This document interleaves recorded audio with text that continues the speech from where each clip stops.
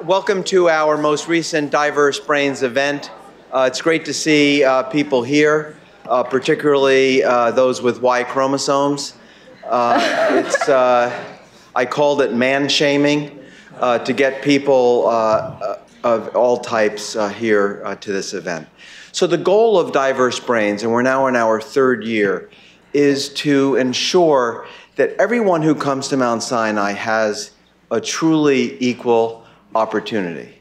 And I think a critical part of that is for each of us to understand that each of us have a different experience as we go from being a student, graduate student, postdoc, onto the faculty, and then through the faculty ranks. And it took me longer than it perhaps should to realize that my background as a, you've heard me say this before, white, male, Jewish New Yorker. It wasn't hard for me to find role models. Wasn't hard for me to feel that I belonged. And I've learned that other people have not had that same positive experience. And it's essential that we pay attention to this, all of us, if we're going to truly achieve the goal of establishing equal opportunity for all. So with that, it gives us just tremendous pleasure to have one of our own faculty, Denise Cai, join us to tell us about her experience. I think most of you know Denise. She joined us just about a year ago from UCLA. She's a rising superstar in the field of cognitive neuroscience, and look forward to hearing about what you have to say, Denise. Thank you for doing this. So thank you so much, Eric, for this initiative and for inviting me to be here. And really, thank you all for being here. This is actually incredible. I'm actually going to try to keep my talk a little short so that we have plenty of time for discussion. And I hope that we're going to be able to engage in a dialogue. And what we really do today is not answer all of these questions, but that to continue the conversation that is already going on that is really important. So the title of my talk is it really harder to be a woman in science? And some of you guys giggle because you think the answer is obvious. And actually, the answer isn't. And I've talked to many different women in neuroscience, and some say, no, actually, I haven't quite seen what is so obviously difficult about being a woman in science, while others have. And I completely want to validate everyone's experiences. And today, I'm just going to share my own personal experience. And as scientists, we all know large sample sizes are really important to generalize results. And as an N of 1, I don't try to generalize my experience to yours. I don't try to generalize my approach to yours. But I can just share with you how I went about pursuing science. And hopefully we can engage in a conversation about your guys' approaches as well. So I like to start at the end. Well, hopefully this is not the end. It's only the beginning of my career, but where I'm at now. And people tell me all the time, Denise, you're so lucky. And they're right. I like to think of my life, just to put things in perspective, as an ice cream sundae. The foundation of my life as an ice cream sundae really is my hero in life, and that is my husband, who's also faculty here, Tristan Schumann. And he is the vanilla ice cream of my sundae. And just ice cream alone is fantastic, right? I could eat ice cream all day. But on top of that, I am the mother of these two rambunctious, conniving, fun kids. And they're like the hot fudge that gets into the nooks and cranny of every part of that sundae, right? And that would have been enough. Like, that's a pretty good sundae if I just had ice cream and hot fudge. But on top of that, I have my dream job, you guys. So I have the best job in the world. So I, as Eric said, just became an assistant professor here in the Department of Neuroscience. And I get paid to make discoveries about the brain. Actually, not me, but my team. And that together, we get the privilege of peering inside the brain and looking at how the brain codes information and how we remember conversations like we're having today, and how do we recall that in the future and aggregate memories across a lifetime. So that is like my cherry on top of a freaking fantastic Sunday. So you're right, my life is really great. And I've had comments, so the title actually came from a question where someone said to me, Denise, you have it all. Is it really harder to be a woman in science? And I was so flabbergasted by that question, and I realized, wow, we need to have more of a conversation, because my life wasn't all ice cream sundaes, and there were some hardships that I experienced, and today I will share with you some of those questions or some of those hardships. So today I'm going to try to answer, give you some glimpses of how I face harassment and bias, specifically sexual harassment and implicit bias. How do I balance family and career, or if there's actually such a thing as balance in family and career? And then how do I embrace imposter syndrome? Okay, so starting with, this is kind of my motto for approaching all of life, and it's taken by this African proverb popularized by Hillary Clinton, and the phrase is, it takes a village. And I'm gonna take slight adaptation to that and say, well, life is hard. It takes an army, and get ready for the battle, okay? So this is going to kind of be my general theme throughout my talk. So the first question about harassment and bias. So I went to UCSD for grad school, and it was the best time of my life.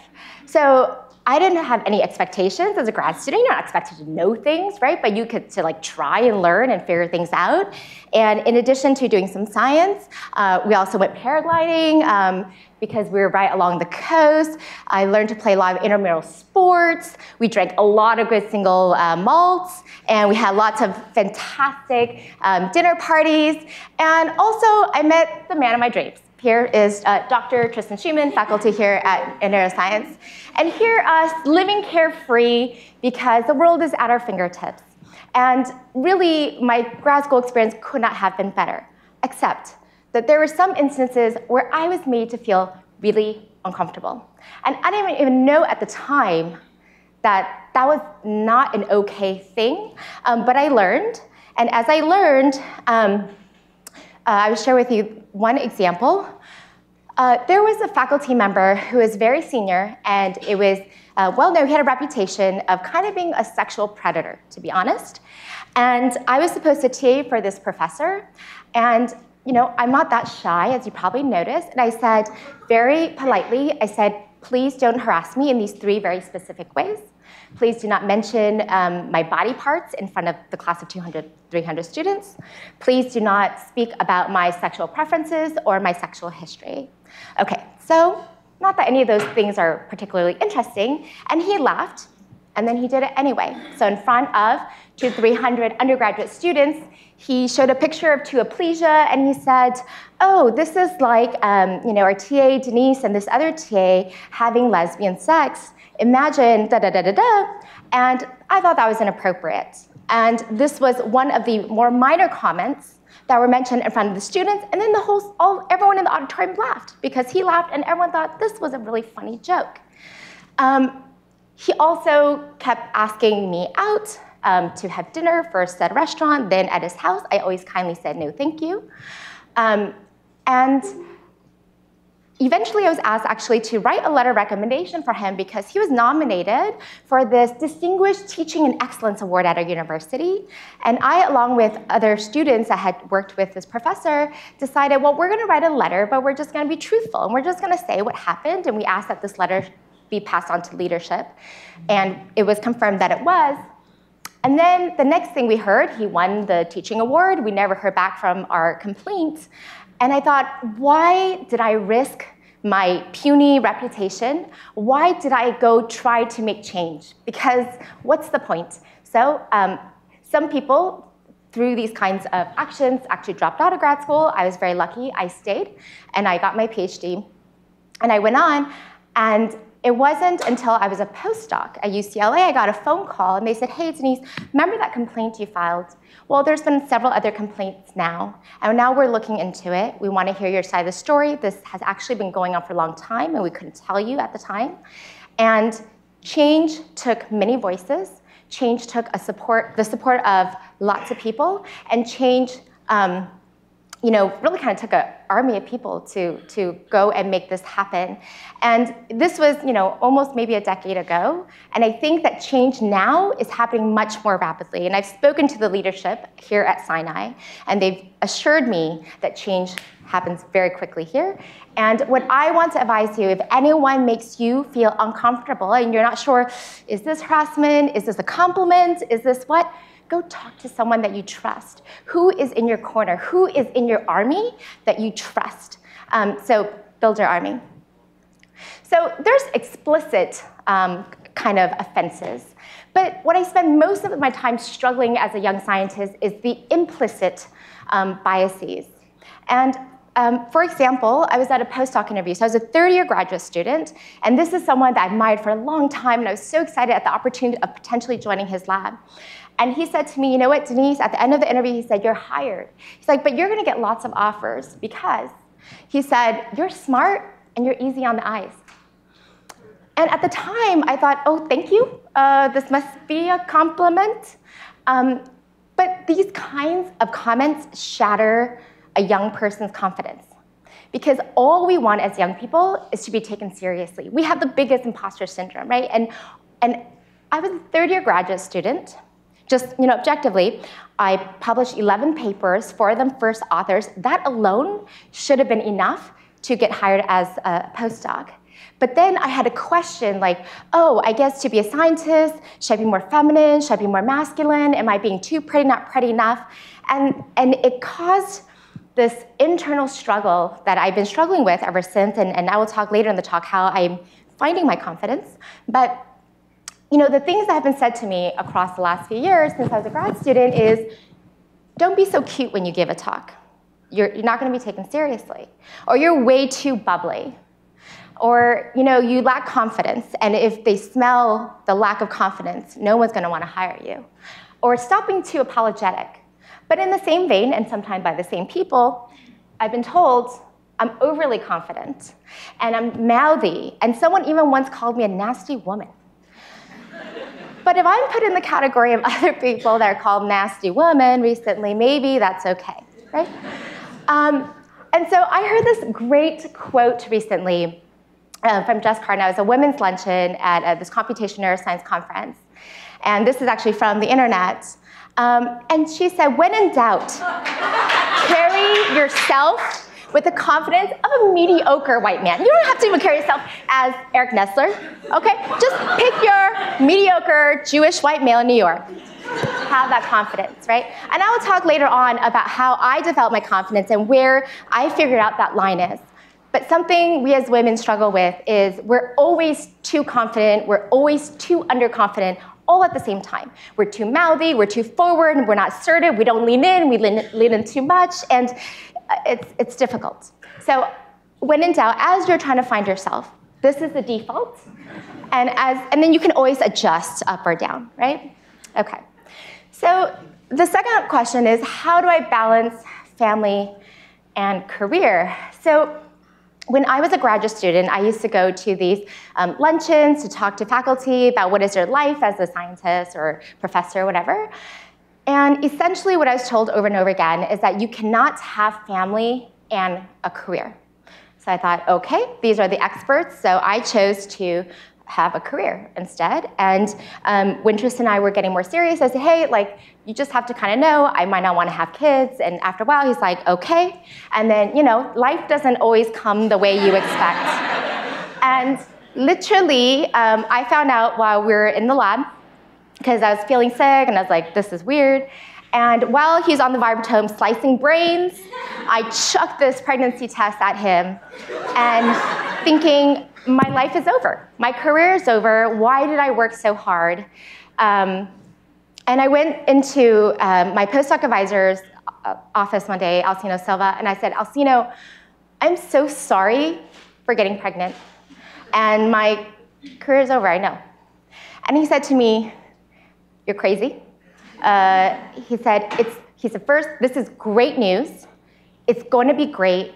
You're going to be fine, and we're going to do this together. And he was actually someone that championed me in finding my balance between family and career. And so, I had Caden, and despite that you see me smiling in this picture, most of that first year, I felt like this. And it was something I've never experienced. I didn't quite experience like that joy and that instant bond, like that didn't happen for me. Instead, I experienced a lot of pain and dread and darkness. So some people call it baby blues. For me, it was kind of like baby pitch blackness. And it was a really dark time in my life. And I remember there was one time when I called Tristan, I said, Tristan, it is so hard. The pain is so deep that I just want to cease to exist. And somehow, I had this amazing supportive husband. I had friends who are like, anytime you have a bad thought, you text me. You say it out loud so that we walk with you through this process. I talked to my advisor about it, and he knew, and I had this incredible team of people that I will show you in a bit that really helped me through this tough time. And I was really lucky because my postpartum depression was transient. And for those of you who are struggling through whatever it is, anxiety, depression, fear, I see you, and I feel you, and you're not alone. Find your army of people that you can reach out to. So I was really lucky. My postpartum depression lasted about 9 months to a year, and at Caden's first birthday, I started to feel somewhat normal, except that then I got pregnant again at 9 months. As soon as I was feeling better, boom, knocked up.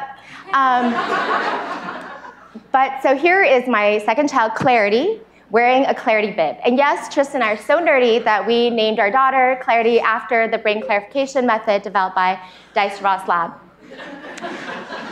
And even though I had all this knowledge of, okay, you know, I'm going to be sad, it's going to be hard, I still felt mostly like this most of that 9 months. The way Clarity felt when her Easter cupcakes just toppled to the floor. Oops, mommy forgot to tell her, don't push the cupcakes onto the floor. And so this kind of represents my life that first year after Clarity. And I remember being at the rig, doing surgeries, now it's a 4-hour surgeries, and I'm just crying because every other hour I had to have a student just apply ACSF on the brain so the brain doesn't dry. My 4-hour surgery turned into a 9-hour surgery because every other hour I had to go pump to produce food for my child. And I was like, okay, this is not sustainable. I'm kind of going crazy. And I think to my 2 perfect children, and I thought, what am I doing here? Why am I at work? When I'm at work, I'm constantly feeling guilty about not being a good mom and not being with my children. And then when I'm with my children, I'm so guilty about not doing my work and wasting all these opportunities and resources I have to advance my career. And then I had a conversation with Clarity one day. And I asked Clarity, I said, Clarity, what do you want to be when you grow up? And she said, I want to be a scientist. And I thought, oh God. But okay, she wants to be a scientist. And then she's like, actually, I want to be a mommy. And I said, Clarity, did you know you can be a mommy and a scientist? And she's like, I want to be a mommy and a scientist. And she was so excited. And as I said that, I realized, oh my gosh, I can be a mommy and a scientist. And I made that decision, and it was a conscious decision that each day I woke up and I was going to choose not to be guilty when I was at work.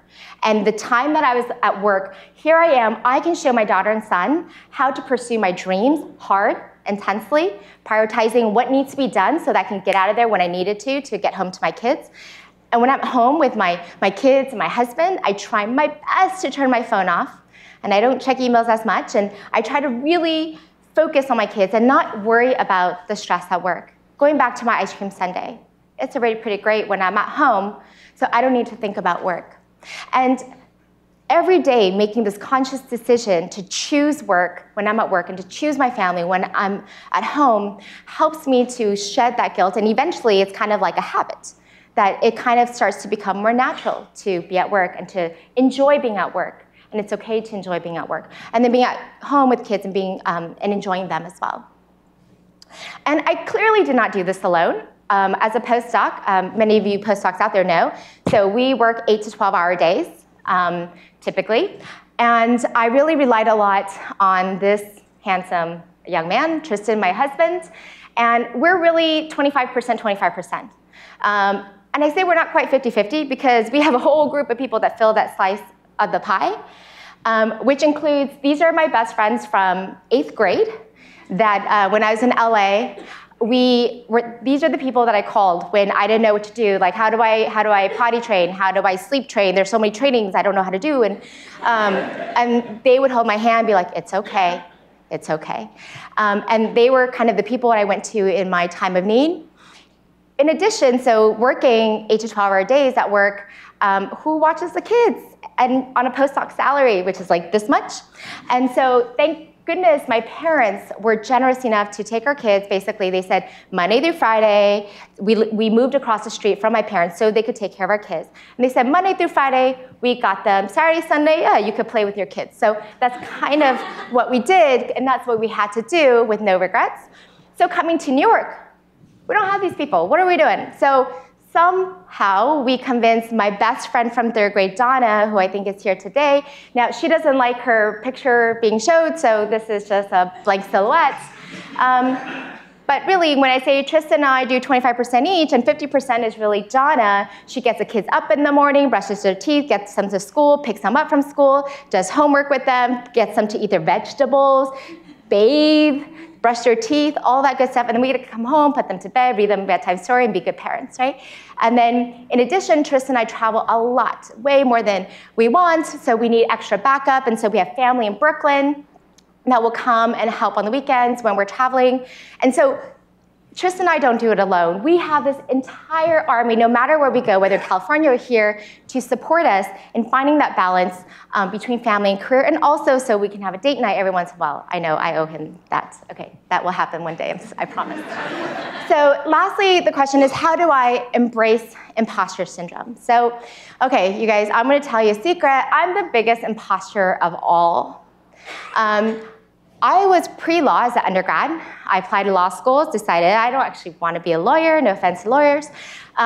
Instead, I really wanted to do research, and so I entered into a psychology program where I studied human psychology. And entering into my postdoc, I had never even looked in a brain before. Okay, you know, this is like my job now. And I was being hired into Alcino's lab to study how we create memories and link them across time and separate them and such. And I didn't have any background in the brain, but I was super lucky to be in this fantastic lab with the nicest people. And I didn't have to pretend I didn't know anything. Everyone already knew I didn't know anything. The joke was always like, oh, there's Denise, little psychologist, trying to study the brain.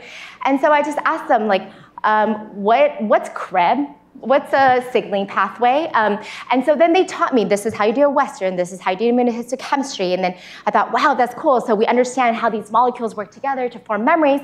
But wouldn't it be so great then if you can use those molecules to actually, you know, to affect certain ensembles and then to activate those cells and manipulate those cells and cause it to drive behavior.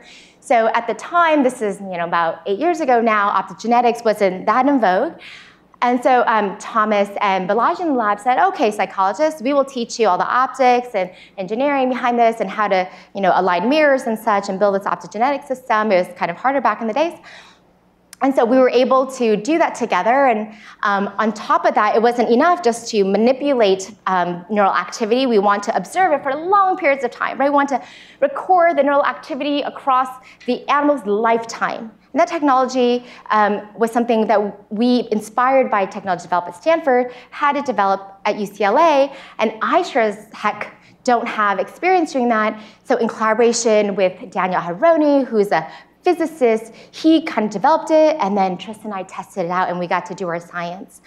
And so I really didn't know much when I started, but I was surrounded by people who knew a whole lot of things I didn't know. And so what I always tell people, and what I tell my trainees, is capitalize on your strengths. You don't have to be the best at everything. You're probably great at something. Right? For me, it's Google Calendaring. I know how to organize the, you know, wazoo and maximize experimental schedules such that everyone could run all these experiments for our paper. the important thing to know, and what I learned over the years, is know what you don't know, right? So whatever it is that you don't know, that is an opportunity to work with someone, and that's really the best part of science. And so this picture was actually taken the day that our paper got accepted into Nature, and Alcino said, hey Denise, congrats, your paper got in, why don't we have a dinner, call up your collaborators, we'll go out to dinner. So these are my collaborators. There were 21 authors on that paper, okay? Yeah, army, like serious army. In that paper was 4 co-first authors. This was Justin. I also didn't tell you, when I was a postdoc, I had a medical condition. Well, for a long period of my life, I had a medical condition where about 3 or 4 times a year, I would randomly end up in the hospital. And Justin's job was to be on call at any time of day that he would get a text message from me saying, hey, I'm in the hospital. And he would say, no problem, I have your lab notebook, I'm gonna finish your experiment because science cannot stop. We progress. And if Justin wasn't able to do it, he found other people in lab to carry out the experiment so that we could continue science with my mental, not mental, but health issues. And then Tristan also helped me figure out how to use a tag system. Back in the day, this was, now everyone uses it, but in the day, we didn't quite know how to use it. And then Daniel, who is a physicist who developed all this imaging technology that Tristan and I then troubleshoot, and we worked together to develop it. And so all I did was kind of, okay, can you help me? You're great, can you help me? You are amazing, can you help me? And together, we did something really special. So this project would not have happened without the support. So it was 21 authors. This happened across 5 different labs in 3 different campuses with 4 first authors and 2 co-corresponding authors. And so as you can tell, I'm a fan of collaboration. I'm all about building my army. So, okay, so the question is now here at Sinai, right? I constantly, my army has to evolve as I move on to different stages in life. And here, where is my army? So, Tristan and I have been following the science of Eric Nestler, who you guys all know, who's the dean here, and Paul Kenny, who's the chair of neuroscience for a long time. But it was when we met them that we recognized, wow, they're not just great scientists, they're visionary leaders, and they're amazing mentors, and just overall really nice people. And so, my army here begins with the leadership, which we just fully trust them with our careers. That's Eric Nestler and Paul Kenny, who's my chair. In addition, I have amazing mentors, both official and unofficial. Here's Scott Russo, Paul Sessinger, and Yasmin Hurd. And they give me advice about how to start a lab, things to be careful about, how do I hire people, what experiments I should be running first in my lab. And as I said before, I'm the biggest imposter at all. I know how to do kind of one thing, and really it's not even me, it's my team, like they're experts in this thing that, in which what we're great at is being able to record lots of neural activity simultaneously, track that cell activity across long periods of time, and see how that encodes behavior and how that contributes to behavior. But in addition, we really want to know where we think these changes happen is in the molecule inside the cell. But I'm not a molecular biologist, and so we team up with Ian Mays to understand, in this population of cells that encode the memory, compared to neighboring neurons, what are the molecular differences, what are the signaling changes in those cells are different than the nearby cells.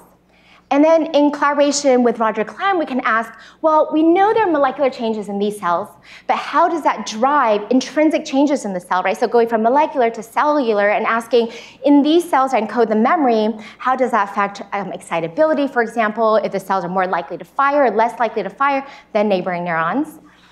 And then what we do in my lab is look at circuit level changes, and together with not just 1 neuron or 2 neurons, but lots of neurons together, and how this coordinated activity leads to behavioral outcome. But in addition to imaging and observing naturalistic, brain activity, we also want to be able to manipulate or be able to do lots of variations of that. And so in collaboration with Tristan Schumann and Daniel Aharoni, we can develop new imaging technologies, which we're already doing, so that we can both visualize and perturb the brain at the same time. And we're also developing imaging technology with Paul Schlesinger to look at in vivo neuromodulation, as well as Mark Baxter. And then we have 40 terabytes of data and thousands of neural activity, of course, simultaneously. How do you make sense of it all? I've never taken a math class after high school, okay? So I don't have enough experience to understand how all of these properties work together to form theoretical models that unify computations in the brain. And so I go to Kanika Rajan, who's a new faculty here in neuroscience, expert in computational neuroscientist, and we're trying to work together, really her and my grad student together are figuring out unifying theories about how the hippocampus computes for information. And Mark Baxter also does not like his picture being shown, but Mark Baxter and I are also working, going from rodents, can we translate any of these results in doing imaging in non-human primates? And then to really scale it up, the dream, you guys, the dream in my lab at least, is that what we're doing in mice and these kind of, in these rodent studies can be translated to understand human memory, and then to also treat human disease. And so the paper that we recently published, now we have some of the behavioral replications in humans, and along with Daniela Schiller, what we want to do is try to design parallel types of experiments so we can ask questions on rodents and humans and bridge complementary imaging techniques between calcium imaging and fMRI. And so I know this much, but I don't have to know it all, because these people know it all. And I can tap into the brilliance and the resources. And at the end of the day, this is the best part of my job. It's the people. And really, it's not even these people, or these people that do the work, right? The reason that this is the best job, this is my dream job, is because of these people. So this is my team. We together work on hard problems, and they are so inspirational to me. They work harder than I actually want them to, but I don't try to, ask them to stop working. And they are generous, and they're kind, and they're smart, and they're creative. And so I get to be surrounded by an amazing army here. And lastly, and certainly not least, it's really important to have great mentors along the way. And I've certainly continually rely on my past mentors. So as I already mentioned, Alcina Silva, who is my postdoc advisor, Pema Ghoshani, who was one of my mentors while I was a postdoc, and Sarah Mednick, who was one of my PhD advisors. I mean, these are people that I still rely on to this day as I'm trying to figure out my path. So, okay, so hopefully I've at least given you a little bit of taste of how I go about answering these questions. And the answer for me is, it takes an army. So build yours. So who's in your corner? Who's in your army? So at this point, is Chris here? Okay, so people from my lab are going to pass out something to you. And I have a gift for each of you. Yes, we have a gift for each of them. Okay. So when I was 21, we were celebrating a birthday party at Club Miyagi's. Some of you guys may have heard it, this may be outdated. So back in the club, my very smart friend, who's now a neonatologist, she said, Denise, everyone is special. You just got to go figure out what's special in each of them. That was not the best advice at the club, but what I'm telling you guys today is that all of you guys are special. You all have strengths, so figure out what it is that's strong in you, capitalize on that, and then know what it is your weakness, and celebrate the weakness and complement your weakness.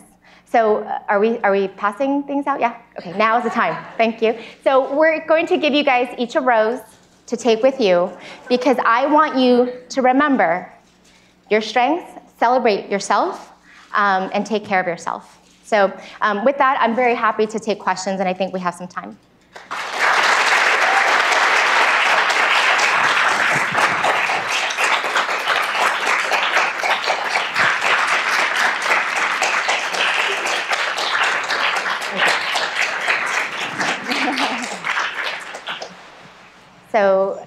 any questions? And here, I'm gonna open it up, okay? Like I've shared some really personal things, so no limit. You can ask me whatever you want. I don't have to answer, but you can ask me whatever you want. Yes. Oh, sorry. We have, so this is being broadcasted, so if you don't mind speaking to Mike so everyone can hear your question. And absolutely. I think if there, Veronica tells me there's people that joined us through the Go meeting. If you guys have questions, I don't know how to, yeah, okay, go ahead. Really wonderful talk and very inspirational. Thank you so much for being honest and brave for being up. That's phenomenal. I find especially the motherhood part, I think a lot of women feel this way. Like you hadn't necessarily planned it, but people who would like to, and if their army isn't around and they are trying to plan for those sort of things, what would be your recommendation trying to find those resources and trying to build that community? Yes. How would you recommend going about that? That's a fantastic question. So I think one is so if you are working, then you have to figure out how that can work with your work situation. So what I actually didn't show, so one of the most popular Twitter pictures I reposted was my son underneath my desk. And I have to be honest, my kids, there's been more sick days and storm days and snow days than I ever could have imagined. And while we have an army, they still come to work with us. And when I was a postdoc, my advisor also babysat for me. My undergraduate students, while I was fear conditioning mice, they would roll my son around UCLA campus to keep him company. I mean, like, whatever it took, and to, most importantly, not feel guilty about it. So there should be resources here. So if there are people that are planning to have family, I would say, talk to people that have gone that route here, and that they may have advice. Yeah. Any other questions? No. Yeah, please. Thanks. Just to add on, for me, an amazing thing in my life is to find a caregiver who can be there if the school is closed, if it snows, if the child is sick. So for me, that was transformational. Both my husband and I work. So that's made our lives much easier, and professionally, and to enjoy our times with our kids, and the relationship between husband and wife as well. Yeah. So I'm actually going to put Eric on the spot to answer this question, because I've always wondered, no pressure, Eric, if there is here at Sinai kind of an emergency care if school is out or kids are sick. Sandy. That's such a good introduction, Denise. So I'm Sandy Mazer, and I send a lot of emails to everybody about issues having to do with implicit bias and gender and all things like that. For the last few years, we have been working on bringing emergency backup daycare to Mount Sinai. We're almost there. What that will mean is that everybody who is in training or is on faculty will have 10 days of emergency backup care by vetted babysitters, et cetera, who can come to your house, and you will pay $6 an hour for those 10 days. And we think that's a great start. What's wonderful about it is they also have this tremendous directory of people who've been vetted in all sorts of areas. And we're hoping that if this is successful, we'll be able to expand it so that at least the database will be available to everybody in the institution. It is terribly important when you talk about that day that you don't know how you're going to get in, you've got that experiment that's crucial, and you've got a sick kid. So yes, it's an important thing, and we're about to do it. Thank you, Sandy. Denise, I just wanted to say I've never cried during a seminar before. So first of all, thank you for being so honest and brave. And second, in terms of the question about childcare, again, my husband and I, we joke also that it takes a village, but we pay ours. Yeah. We don't have anyone nearby, and villages can be bought. Yes. Yes. And if you're a postdoc or grad student, that villages are harder to buy, share, co-op each other, and share nanny care and trade-off days so that your family can go on a date night versus theirs. That's even what we do now because we only get paid so much. Any other thoughts or questions? And it doesn't even have to be a question. Yeah, Eric? So I have a question. Okay. Thank you so much for sharing the earlier experiences in your career where people behave badly with you. It's just shocking for me to hear that people do that.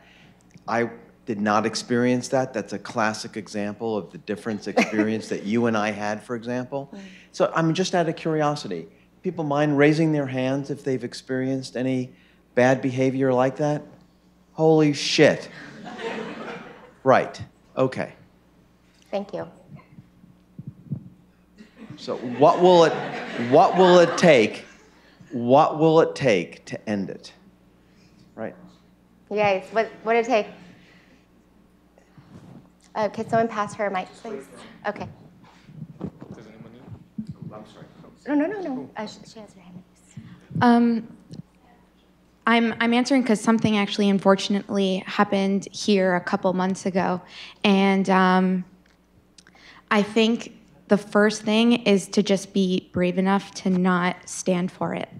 I think especially as a woman, you feel like you don't want to start anything or, cause any trouble. But it's about saying something until something is done about it. So if saying it to the first person is not enough, then tell somebody else until it's taken care of, because it's not okay. So I think that in itself is something that a lot of people don't do. They'll support somebody else doing it, but when it actually happens to you, it's so much easier to just either hold it in or talk about it with your friends later, but in the moment not actually do something to, punish or, get rid of the problem. So. So I just sit in my office all day long and count paper clips. So I don't know what's happening unless somebody tells me. Right. And I would love to know what happened and do something. But what I promise you guys, if I know something, something will happen. And we're going to hold him to it Yes. because we have witnesses. Saying this It's broadcasted.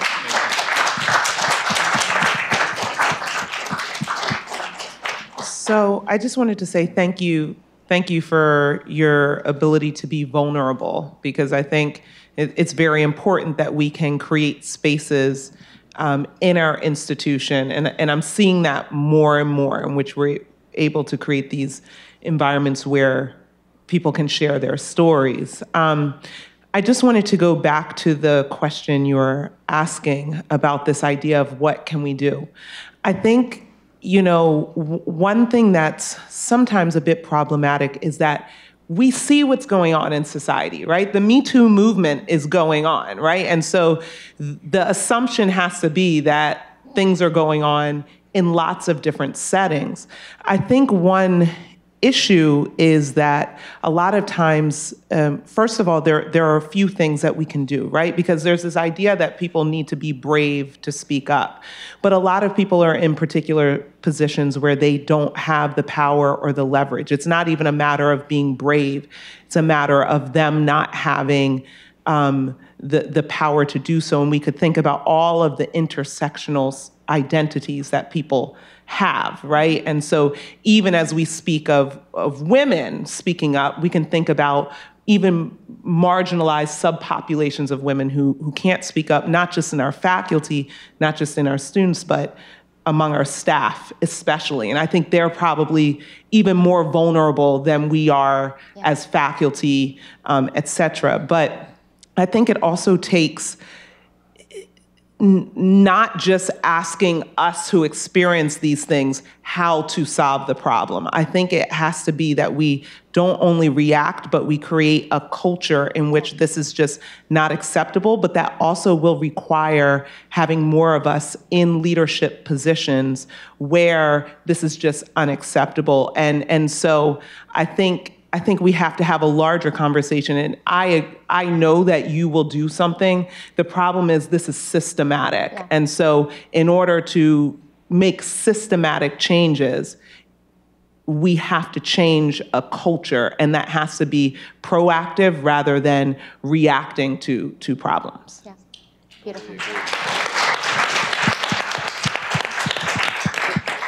I'm just going to add one other thing to that. I think the points are beautifully made.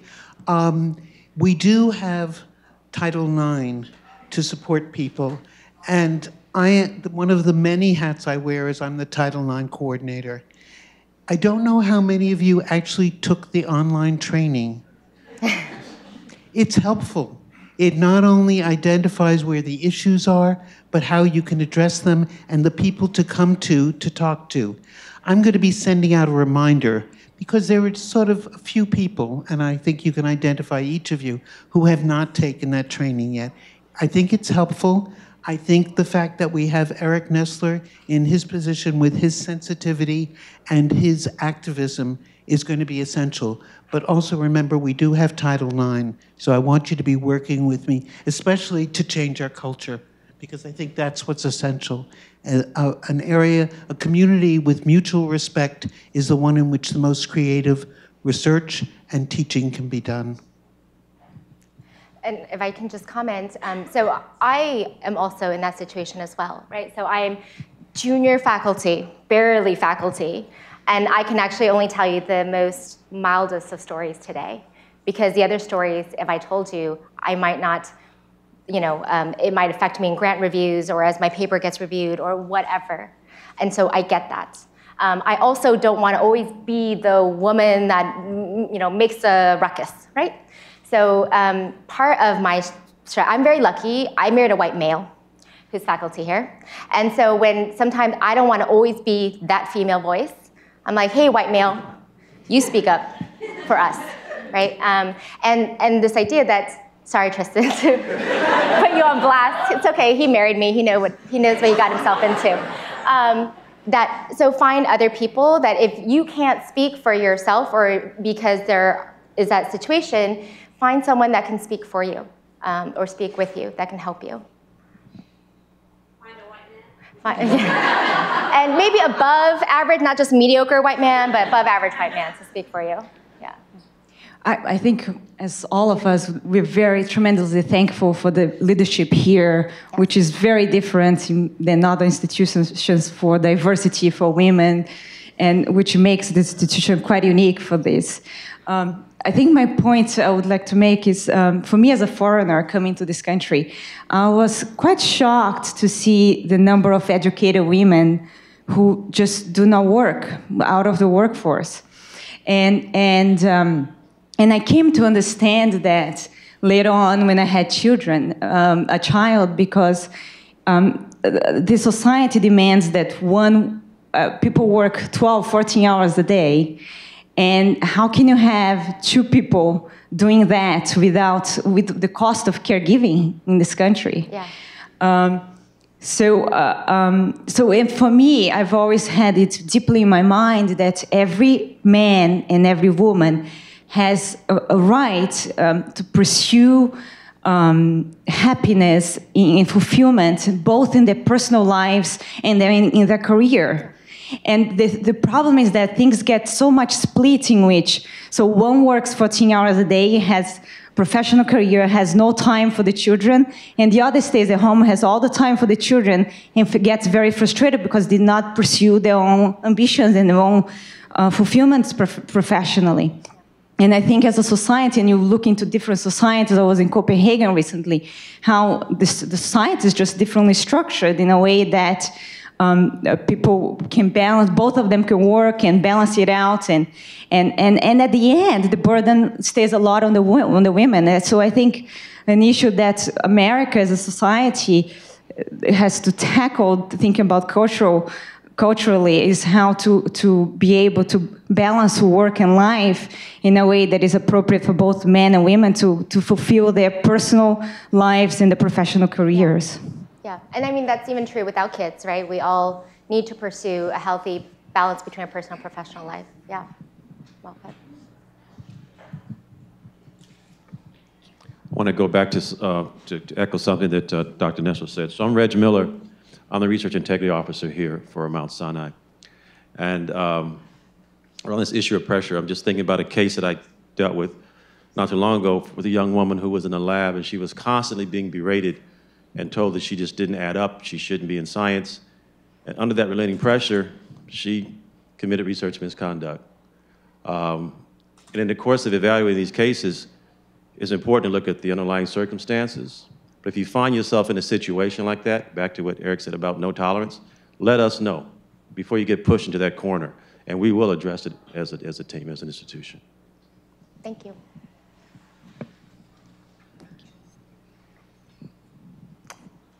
Any other thoughts you guys want to share or questions for Eric that you want to ask? Oh, Daniela back there.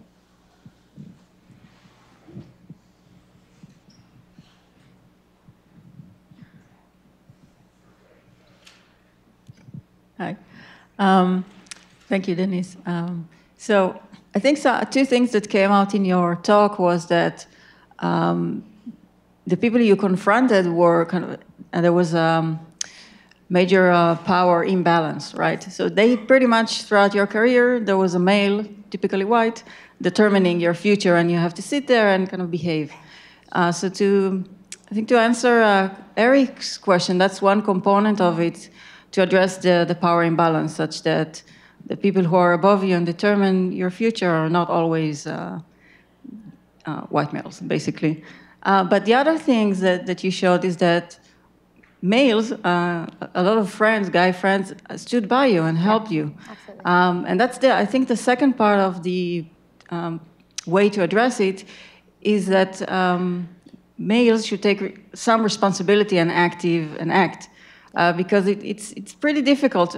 I mean, if there's imbalance and kind of this implicit bias in society, it's because it's a structured problem, and it's not a problem we women created, right? We just confront with it, and there are people in power or in more power that could address it. So there has to be something active, and Eric, for example, had to send, or every now and then has to send an email encouraging the guys to join, right? And that's really important, to keep pushing that, to show that the norms are now different, and you, as a male, as a director, as the person in charge, are not going to tolerate it. Yeah. So I just wanted to highlight these two components. Thanks, Daniela. Any other? Yes. I really do project. Okay, but they can't hear you without a mic.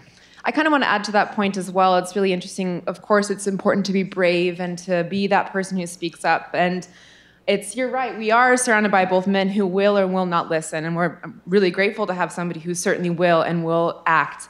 But I think that both for men and women are often encouraged not to use their voice. Like you were talking about, you can't be too pushy, you can't be too demure. You know, it's a very hard balance to strike. So if somebody ever does come to you, whether it's a woman or a man, listen to their story. Don't assume that their experience is, they're being too sensitive. That's the thing too. It's like, oh, maybe you're just being too sensitive. He just is complimenting you. And it's like, well, actually, it made me uncomfortable though. So how about you give me the space just to say it out loud? Yeah. And I think that's really important, is hearing those voices. And I think women do it too, though. It's not just men not listening. Women are like, oh, but come on. Like, being catcalled's normal. We all get catcalled. And you're like, oh, but I'd rather not. So. Yeah, but it shouldn't be normal. Yeah, exactly. Yeah. So I unfortunately too had an experience where something happened and I did speak up. I didn't speak up in a manner that would have an immediate repercussion, but something to address a situation internally. And I was told, oh, this is cultural from where this person is from. This needs to be rectified. And essentially something, internally occurred. And I think when you go about doing these things, it's important to be brave and all of that, but how do you deal with the repercussions of that? Because you talked about how this might affect you with grant writing and X, Y, and Z, and I think from that experience, I unfortunately actually moving forward felt I will never do this again because this so significantly impacts, oh, sorry. 1, 2, 1. Okay. I felt like it so significantly impacts my future career, especially because I'm not in a position of authority or power. I'm a nurse practitioner. I'm not a doctor. I'm a female. I'm starting out in my career, and while I've published papers and I've worked really hard to get where I am, I'm actually terrified of how this will impact me. And it's overwhelmingly happening to women, and it's not discussed. And so when the women who are brave speak about it, they may be reporting how it's happening, but then they're going to be viewed sort of as the women who are like, rah, rah, rah, this is happening to me, and why is it overwhelmingly happening to you? As opposed to really reflecting, I think, the environment that we work in. Yeah, absolutely. I mean, Eric, what do we do? Yeah. I don't want to be accused of mansplaining. Yeah, so first of all, I'm so sorry to hear about that experience. You have to trust the leaders of the institution to protect you from recriminations. I totally understand the factors that are involved and the risk that you feel you are taking in stepping forward. You just have to trust us, and I know how that sounds. You have to trust us that we will do what is necessary to protect you.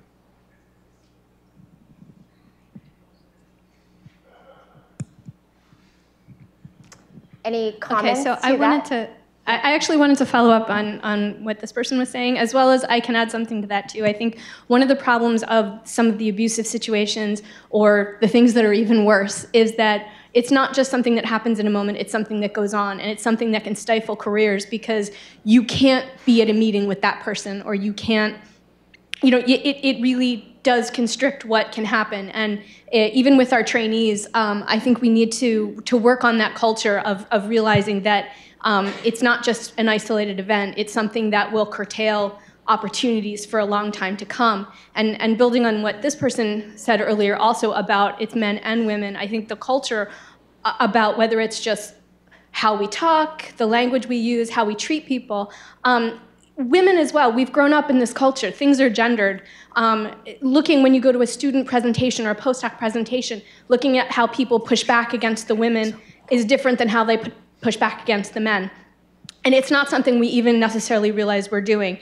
And how do we strengthen and build up the strengths of people regardless of their gender and not reinforce these gendered ways that we act to keep some people down? How do we train each other to talk? And if you start paying attention to the language that's used when we are at thesis committee meetings or at other things, it can be quite telling. And that's part of a larger issue, because not every woman is a victim, not every man is a predator.